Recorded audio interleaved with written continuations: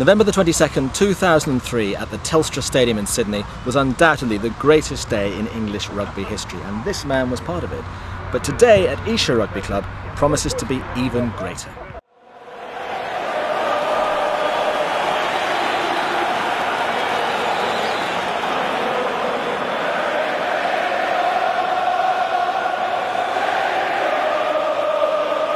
Saggers to throw it.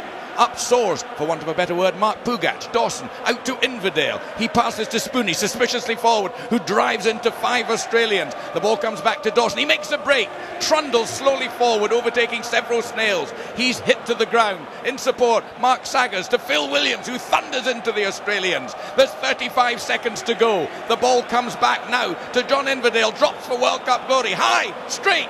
It's over. He's the hero of the hour, the greatest moment in rugby history. Radio 5 Live have just won the World Cup. So there you have it, and 4 years on, how was that?